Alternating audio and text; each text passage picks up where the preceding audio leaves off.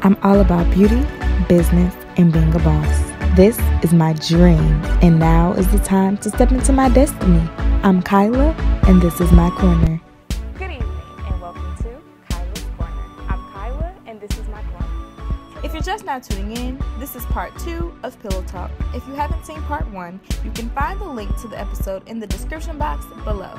I'm joined by my guest host, Ebony Graves, where we're finishing up our Pillow Talk game and having more Pillow Talk. And here is Girl Talk, Pillow Talk, and All About Friendships, part 2. Let's see. Describe yourself in 3 words. Ooh, I am ambitious, outspoken, and caring. Yes, I agree with those. Yes, that's perfect. Yes. Okay. Ooh, what do you spend too much money on? Okay. I know the answer to this one. At least I think I do. I would say I spend the majority of my money on food. I buy a lot of food, a little too much. Also, we're in college. You got things you want to do outside of the classroom. So I spend money on my activities, like when I want to go to the movies, when I want to go bowling. I just spend my money all the time. And my dad and my mom tell me this every day, girl, do you see your account? You need to stop spending money. But it's not really much to do. You got to make your own fun. So I'll go out to eat, or I'll go to the movies, or I'll go bowling. But, yeah, I spend my money on my activities and my food. Definitely. Definitely. I agree. Yeah. Me too. I do. I'm guilty as charged. Sorry. Not sorry. Everything's so expensive nowadays. It is. And the cab is disgusting. So. We're not going to talk about the cab. We're not going to talk about the cab. The cab is a whole other situation. That's a whole other kind story. of story. That's a whole story for a different day. Right now, we just going to talk about food in the activity. The cab is not the move. Just know that it's not the move. Don't do it. No. Don't do it. Okay. Well, is that me? You. Oh, it's me picking now. So y'all, it's just, the conversation is so great, you just kind of get thrown off. Right. Where do you see yourself in 5 years? Ooh, 5 years. I will be 25 going on 26. Ooh, so, wow, time flies. I'll be graduated from undergrad and grad school. So I'll be in my career. I'll be definitely invested somewhere in the magazine or the media industry, entertainment industry, something of that nature. I'll already be on my way, or already have started my syndicated talk show. So, a lot of people don't usually do it this young, or that young, 26-ish, But I could be the change of the face of the media, of the talk show industry. So who knows? That's all in the works of God and how hard I work myself. So we'll see. Yeah. I guess I'll answer that too. 5 years, it'll be 25, 26. I want to definitely be in the area that I will plan to live in for the rest of my life. Because I grew up moving around a lot, I don't want to do that. So I hopefully will be living in Texas. If I am not in my dream home at that point, my dream apartment / townhome at that point, working hopefully in the entertainment and sports field. I hopefully will have my agency started by then, so I have clients, big clients that I'm representing in the sports and entertainment field. I will continue to produce videos on my YouTube channel, so hopefully my channel will be much larger. I have a larger following at that point. Next. What's your favorite color and why? Well, okay, so my favorite color is green. I don't know if you guys can tell from my jewelry. Emerald green is my favorite color. It kind of went back and forth when I was younger. It used to be red, then it was pink, and then it was green again. But green represents positivity, optimism, growth to me. So I look to green as those daily inspirations so I can continue to strive towards my goals. Wow. Just real short, purple is the color of royalty, peace, so I just love purple. Everything I have is purple. Just love the color purple. So. Yeah. Down to the last. Ooh, what do you miss about being a little kid? I miss how simple things were. Back when you were a kid, you didn't think about, Student I got loans. homework, student loans. I'm about to graduate. Like, where am I going? You know, I'm failing these classes. These tests are hard, and I got to study all night. Like, everything was so simple. We just woke up, and your mom told you, put that on, and you went to class. You had recess, you had reading time, you had nap time, snack time, another nap time, and then it was time to go home. Your whole day was, you know, very easy, very done for you. I wish someone had told me as a child, like, go sit down.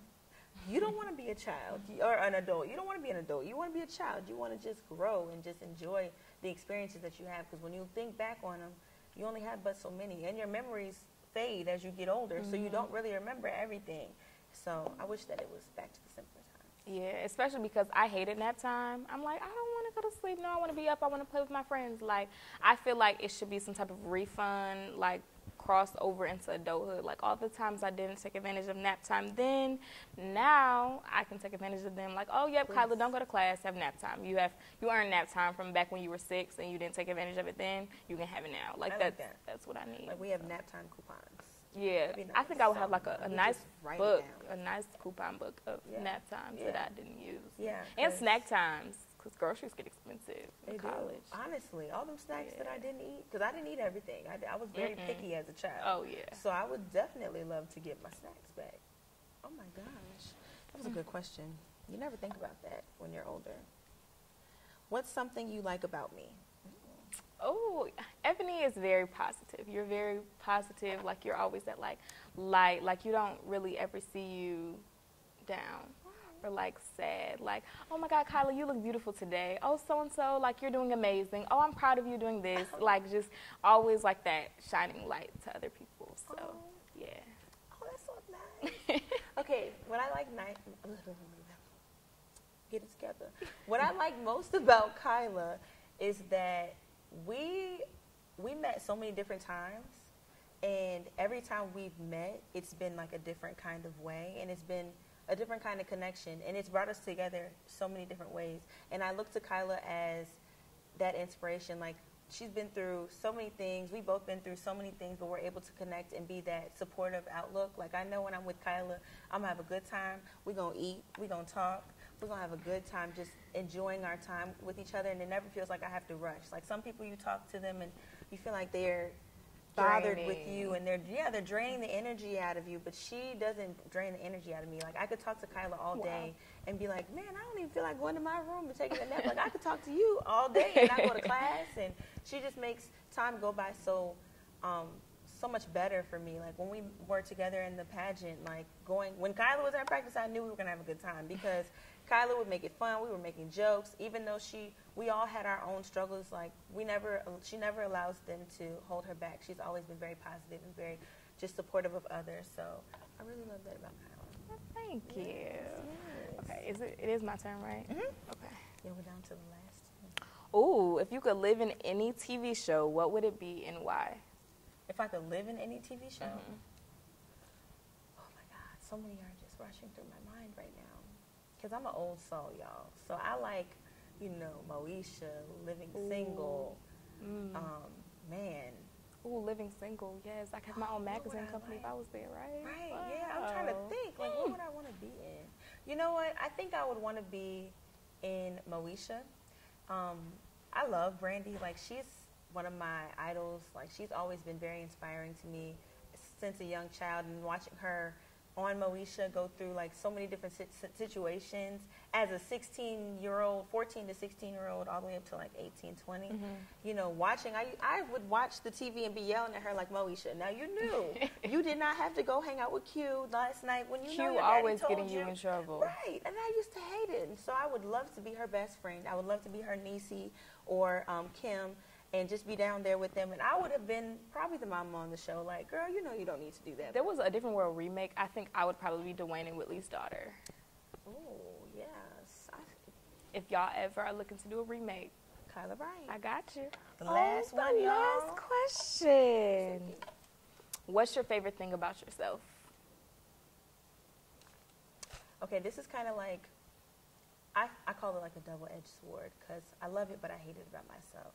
I love that I'm always the mama in the group. You know, I love that everybody kind of knows me as like Mama Eb on campus. I'm really known as Mama Eb on campus. But I also don't like that part of me because, you know, sometimes I want to be the fun one. I want to be the, you know, outgoing and, you know, extra crazy one sometimes. And I hate that I'm always the mama in every friend group that I go to. Yeah, well, thank you for coming on the show. This was great. This was fun. Little girl chat, girl talk, pillow talk, whatever you want to call it. Yes. But it was great. I look forward to, you know, coming on Ebony Expressions one day. Be looking out for that video soon. I'll definitely link that.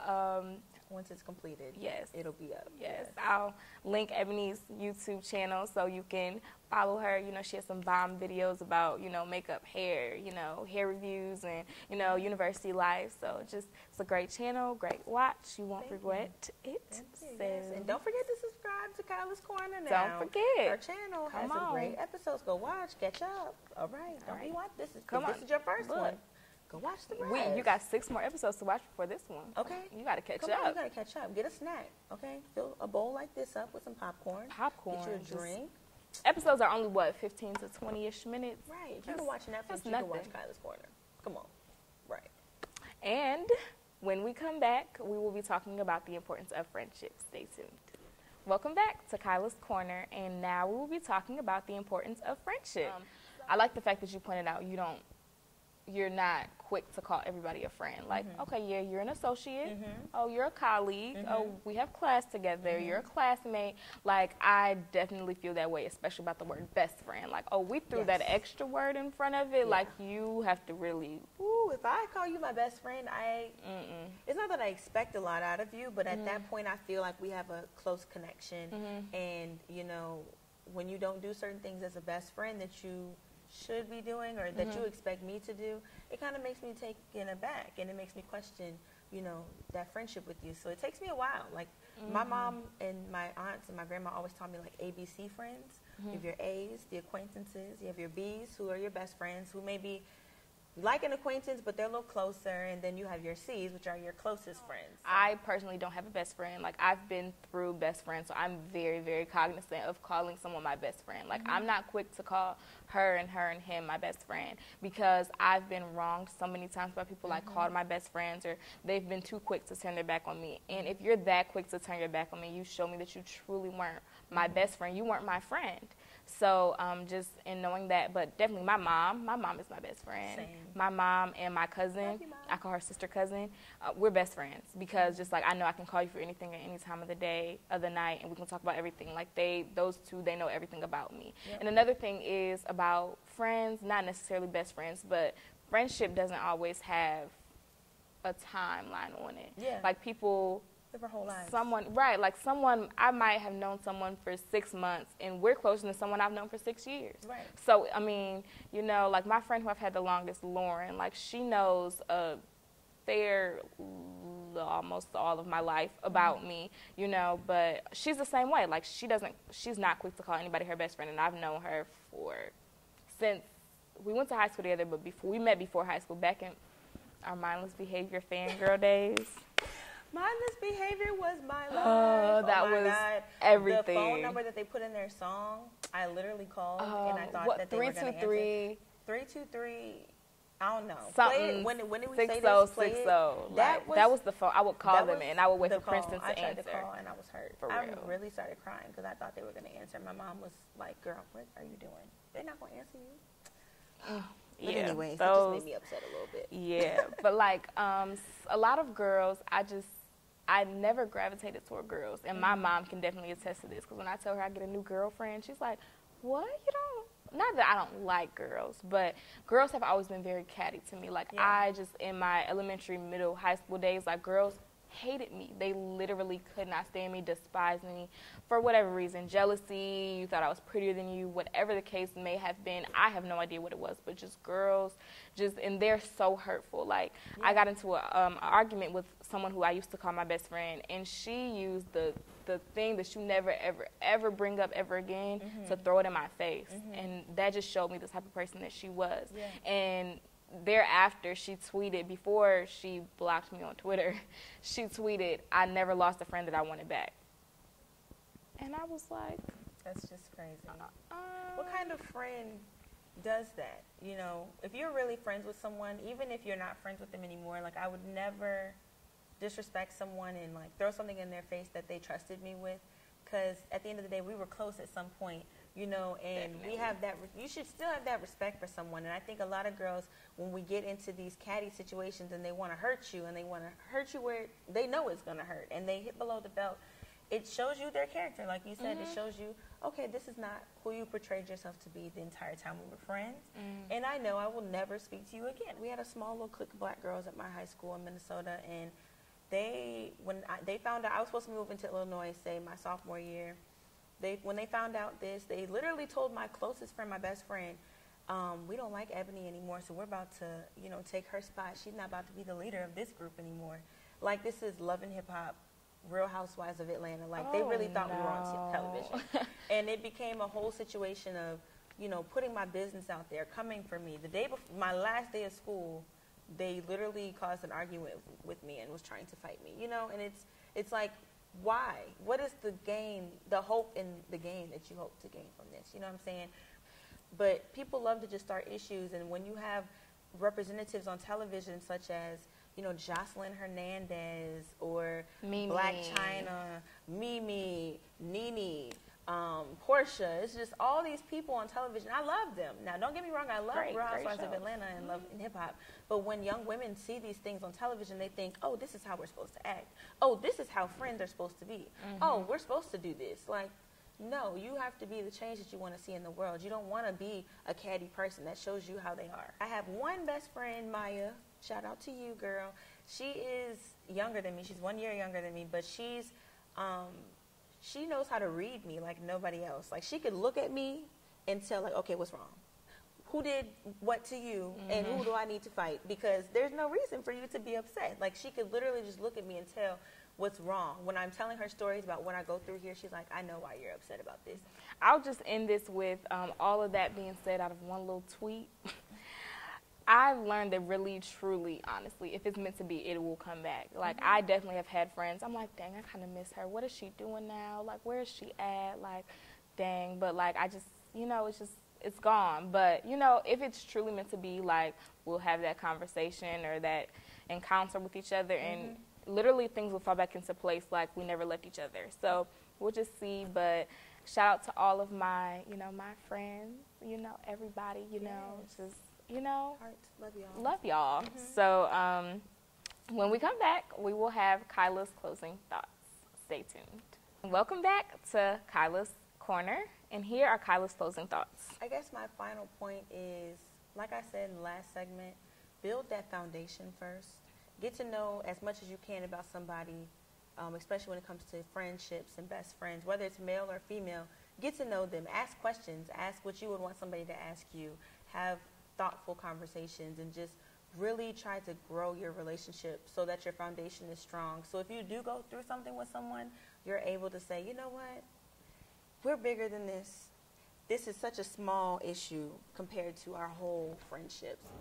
Hey guys, as you all know, I am on spring break, so I'm not recording this week, hence the 2-part episode. I hope you all enjoyed part 1 and part 2, and I am just here checking in with you all from Kyla's room, actually, but I am here to present to you your Kyla's Corner scripture and quote of the day. So your quote is, one of the most beautiful qualities of true friendship is to understand and be understood, from Lucas Seneca. And our Kyla's Corner scripture is from Proverbs chapter 17, verse 17. A friend loves at all times, and a brother is born for a time of adversity. Remember to keep those true friends close. Always love them and cherish them. Thank you so much to Ebony Graves for being my guest on the show for part 1 and part 2. Thank you all for watching. You're amazing. Don't forget to email me at kylascorner1@gmail.com and follow me on Instagram at Kyla's Corner. Thank you once again to Ebony. You were amazing. And until next week, stay tuned to Kyla's Corner. Bye.